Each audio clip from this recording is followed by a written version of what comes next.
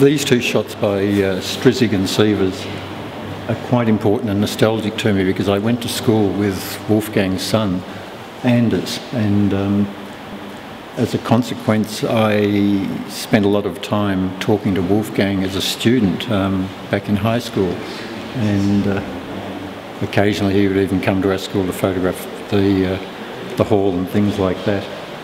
So I've had a very long association until the day he died with Wolfgang, and Mark Strizig printed my first ever exhibition that I had shot in New Guinea, and of course that's at the famous Robin Boyd house that I'm also very familiar with.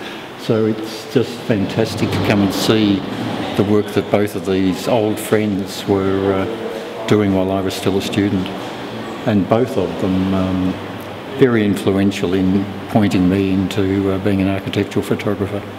I sort of fell heir to the mantle, I guess, until recent times when there's just so much competition. It's not funny because everyone wants to be an architectural photographer.